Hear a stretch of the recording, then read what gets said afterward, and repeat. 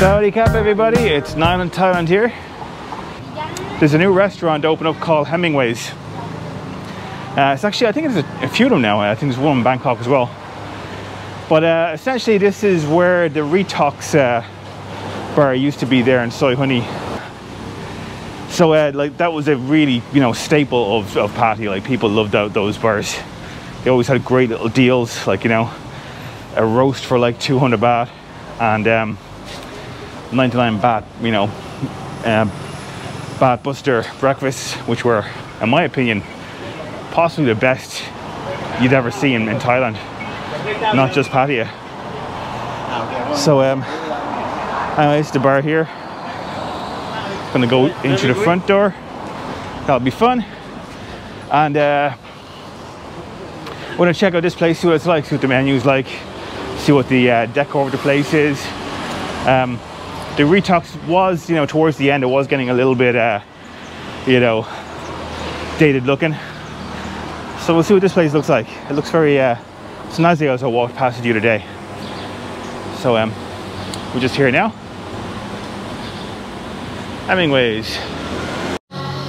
So this is kind of cool. Check this out. They give you an iPad to order from. It's actually very, well, high tech to begin with, but it's going to save a lot of time, I'd say. I'm in the mood for some Thai food.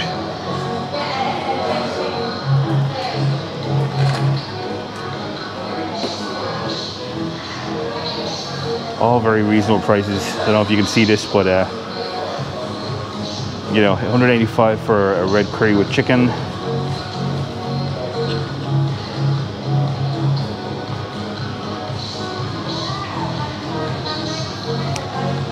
I'm thinking I'll get a Penang curry.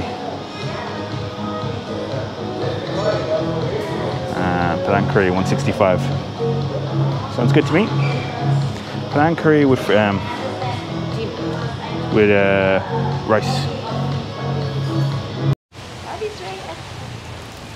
Okay, so that was Hemingway's. It's pretty good. Layout was very similar to what it was like when it was the Retox bar. Like it didn't change that much. It's a little bit more open plan now. But yeah, I liked it. It was, you know, they've done it up really well. And the menu's good. I'll be honest, I preferred the menu when it was the Retox. The Retox was just so good. The food was just incredible. Okay. But this is still good. I'm not sure what the general atmosphere will be like in the place. Like when it was the Retox bar, it was very much a kind of a sports kind of crowd, like people that like to watch the games and everything, which is always good. I'm not sure what this would be like. You know, obviously it's my first time being there, and I didn't see that many customers, so I'm not sure what kind of clientele is going to be frequenting the place. But yeah, I wish them all the good luck in the world.